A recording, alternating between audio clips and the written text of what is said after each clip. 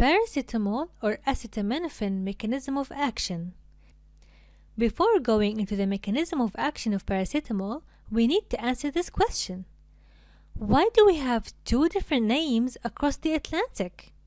Paracetamol and acetaminophen. To answer this question, we must go to the chemical name of this amazing drug, which is paracetaminophenols. Complicated name, yeah? Actually, UK has followed the international non-proprietary name system, which is coordinated by the World Health Organization, the WHO. The WHO chose 11 letters from this long name to constitute the internationally accepted generic name paracetamol. However, USA, followed by Canada and Japan, chose different 13 letters to build their own generic name, which is acetaminophen. And we ended up with two different scientific names for the same drug. And that's weird. Now let's go to the oldest drama in the pharmacological history, which is the mechanism of action of paracetamol. More than 60 years of using paracetamol as an analgesic, and still we don't know exactly how does it work. Frustrating, isn't it?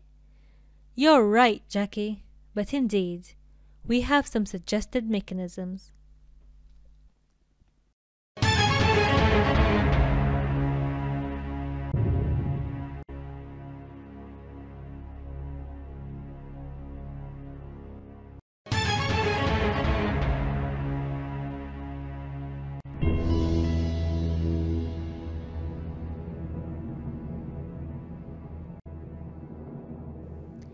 The mechanism of action of paracetamol is mediated through which of the following systems?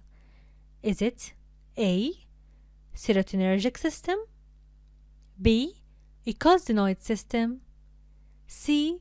Cannabinoid system, or D. Opioid system? Remember, you still have 4 lifelines. And the correct answer is... Indeed, all of them are correct.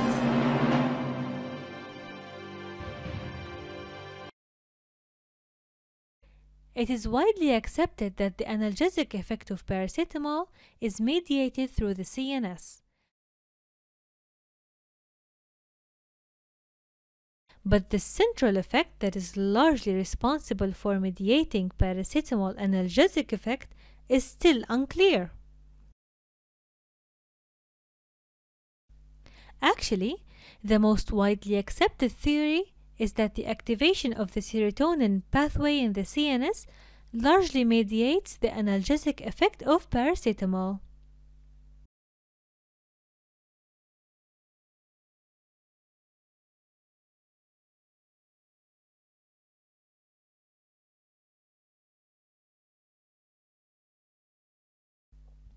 However, other pathways such as eicosanoid, cannabinoid, opioid, and nitric oxide could participate in mediating the pharmacological effects of paracetamol. Surely, we will start with the most widely accepted mechanism, which is the serotonin pathway. Now we illustrate the serotonin inhibitory pathways with and without paracetamol.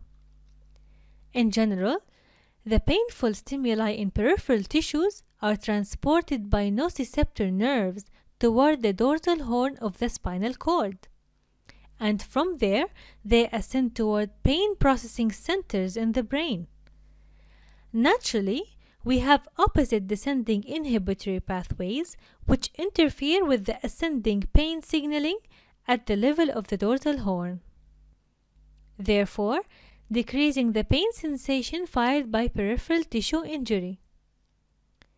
Among various transmitters, serotonins play important roles in these descending inhibitory pathways. It has been found that paracetamol enhances the inhibitory effects of serotonin descending pathways to suppress the pain sensation elicited by the tissue damage. Actually, Different research groups have supported the hypothesis that paracetamol enhances the inhibitory effect of the serotonergic pathways. Now let's go back to the other suggested mechanisms of paracetamol action. And this time, we will go through the eicosanoid system. Eicosanoids production pathways start from the cell membrane phospholipid, which is degraded by phospholipase A2 enzymes to produce arachidonic acid. Arachidonic acid is metabolized by a famous family of isoenzymes known as cyclooxygenase, which is abbreviated as COX. There are two well-known isoenzymes of this family, COX-1 and COX-2.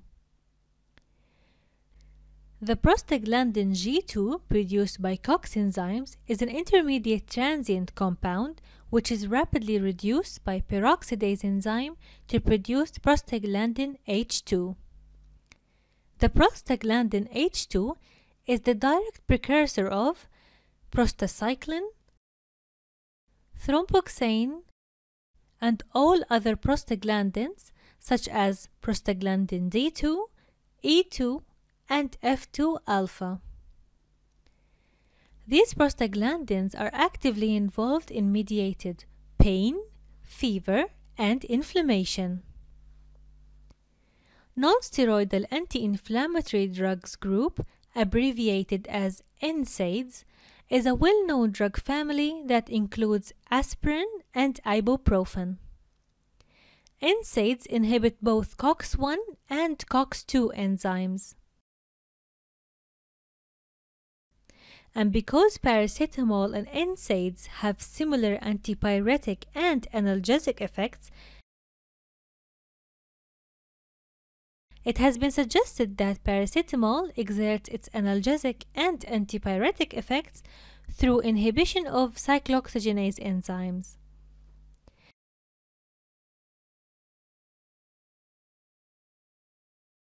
If paracetamol inhibits COX enzymes, as you said, why it has no anti-inflammatory effects like NSAIDs?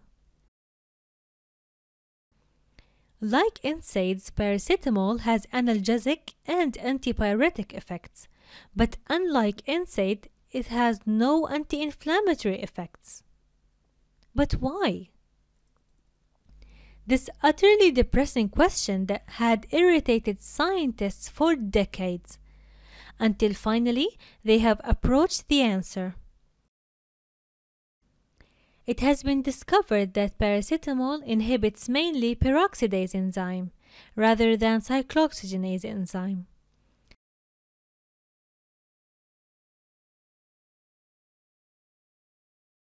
Peroxidase enzymes are present in low concentrations in the CNS. Therefore, paracetamol can effectively inhibit it.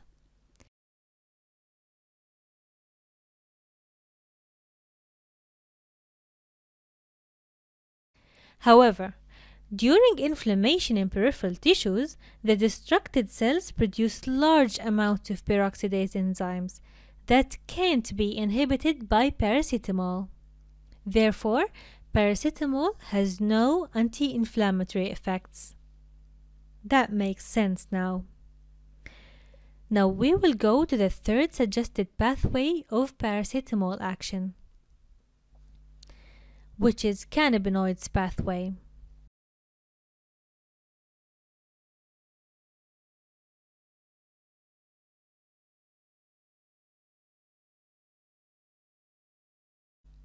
This strange story started from the metabolism of paracetamol in the liver to produce the intermediate metabolites p-aminophenol, which travels to the brain where it is conjugated there with arachidonic acid derived from the cell membranes to produce AM404 molecules. This conjugation reaction is catalyzed by fatty acid amide hydrolase enzyme. This AM404 activates endogenous cannabinoid receptors, mediates the release of endogenous cannabinoids and mediates antipyretic effects through inhibition of central prostaglandin production. All these biological effects of AM404 supported the hypothesis that cannabinoids pathway might mediate the paracetamol effects. Interactions between paracetamol and endogenous cannabinoids could explain the feelings of relaxation and euphoria experienced by many people taking paracetamol, away from its analgesic effect, of course.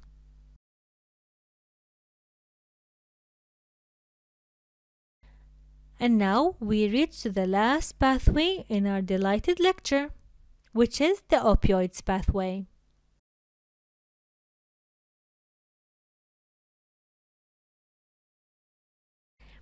It has been suggested that the paracetamol effects could be partially mediated by opioid system. Some findings have contributed to this hypothesis. Paracetamol could partially work through activation of mu and kappa opioid receptors.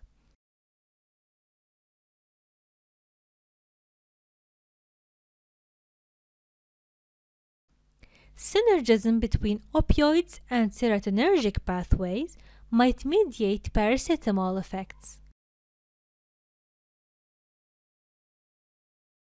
AM404, the paracetamol metabolite, activates both opioid and cannabinoid receptors.